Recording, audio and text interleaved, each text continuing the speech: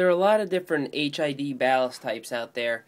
This is a standard HID ballast. It's pretty thick, it's pretty big. This is normally what you find, especially if you're looking for cheapo HIDs.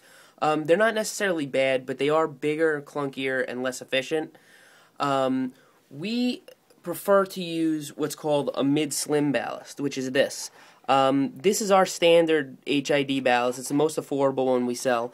And as you can see, it's about 75% of the size of this one. So it's going to let you bring it into tighter spaces, a little more efficient, and a little bit more reliable. Now, if you have a luxury car, you're going to need what's called a CAN bus ballast, which is this one right here. As far as size goes, this is not that much different in size from mid-slim ballast at all. They're about identical if you look at them here. But the CAN bus ballast isn't going to throw check engine lights in BMWs and Mercedes and Volkswagens. You know, most foreign cars are going to need CAN bus.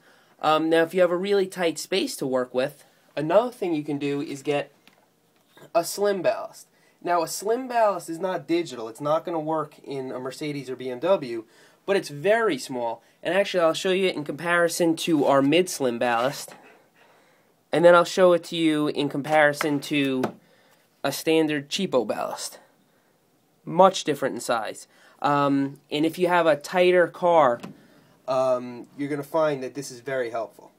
Now, back to the CAN bus ballast. There's actually one more advantage to the CAN bus ballast that I forgot to mention. This is actually 55 watts, whereas the other ballasts are 35. So this is actually going to give you a brighter light with the same bulbs.